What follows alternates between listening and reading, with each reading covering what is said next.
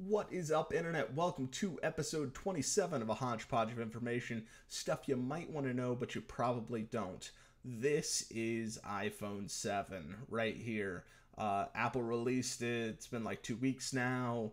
But it's game-changing and not so much all at the same time. Let's dive in and see what it's all about. The first thing you're probably noticing is the color of the phone and the fact that this phone specifically has two cameras on the back. Those are two big things for this edition, is that for the first time, Apple's released what they call the Jet Black edition, which is actually a polished aluminum, and it is a pain to get a hold of right now. It's actually back-ordered into tomorrow. All the other colors are kind of available. They're a little harder to find, but you can pretty much find one if you work at it a little bit. The other thing is this dual camera setup. So you may have noticed that some of the other Android manufacturers have started releasing phones with two cameras. This actually allows for the OS to process from both lenses, to add some actually like better zoom and things. That's basically what Apple did. One of these lenses has 2x zoom. The other lens is a regular lens. And so you can kind of switch between the two of them and the 2x zoom. Since it is optical and not digital, you can actually still maintain the full 12 megapixels that Apple has natively on their phones. And so it actually takes really great shots. I've had some great success with it so far. The other thing that a lot of people probably have noticed is that it doesn't have a headphone jack. That's the other kind of big thing that they rolled out, is that there's no headphone jack. The headphone jack is not on the bottom anymore. The headphone jack doesn't exist.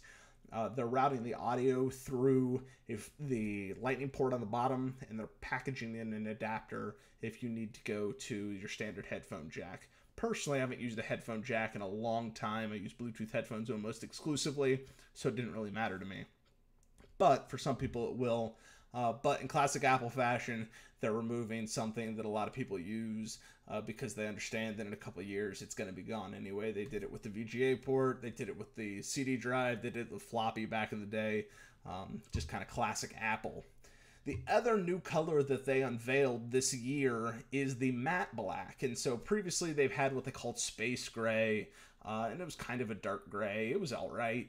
That's what I had previously, but this matte black is completely black. I really love it. It's the one that I actually have. See, it's right here. I've got a clear case on it. It's kind of shiny, but it's matte black. But they did keep the gold, silver, and rose gold along with it.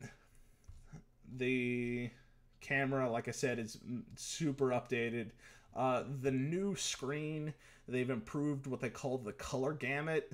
It's brighter, and so it's a really nice screen. I've been really impressed with the actual quality of it so far. I'm not gonna say it's blown me away, but I'm very pleased. I don't notice that it's only 1080p when you've got Android phones that are packing QHD. It doesn't really bother me. The 3D Touch is back. The other big thing is the A10 Fusion chip. So most of the Android devices have been like, oh, we're quad-core, we're octa-core, we're 14 cores, it doesn't really matter. All that to say, Apple, for the first time, has done what they call like a big little configuration, where they've got two main cores that do most of the heavy lifting, but if you're doing like light processing to save battery, they've got two lesser spec'd cores that use less battery but are also less powerful, and so it kind of bounces between both sets of cores for what you actually need to do, and overall results in a much better experience and better battery life. This is the highest battery life ever in an iPhone, longest one, 100%. Additionally, Additionally, they added a second speaker, and so if we see here, they actually added a speaker right here in the earpiece, and then the same speaker at the bottom. I thought this was going to be a gimmick. I thought this was not going to make any difference, and I was wrong. It is fantastic. The experience with two speakers, they're louder, they're more dynamic. I'm really pleased and really love it. That was kind of the thing that surprised me the most. Additionally, iOS 10, and then finally I'll talk about the AirPods. Apple decided that since they were removing the headphone jack, they should make some wireless headphones. They did. They're called AirPods. They're $159.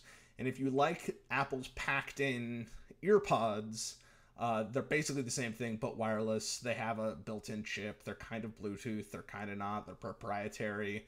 I'm not super impressed by them, but I don't like their earpods to begin with. But that's a note for you. Overall, new iPhone 7. It is waterproof, water resistant, excuse me.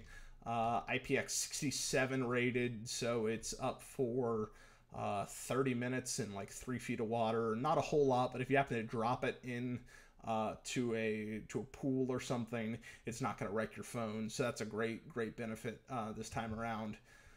The camera is fantastic. I highly recommend it.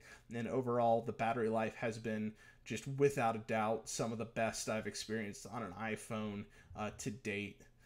Really pleased. If you've got any other questions, something I didn't talk about.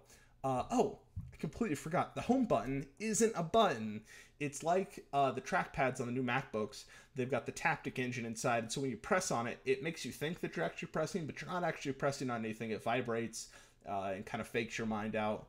I also really like that. So there's so much new and not so much new. It's very similar, and it'll feel right at home if you owned a 6 or 6 Plus in the new iPhone.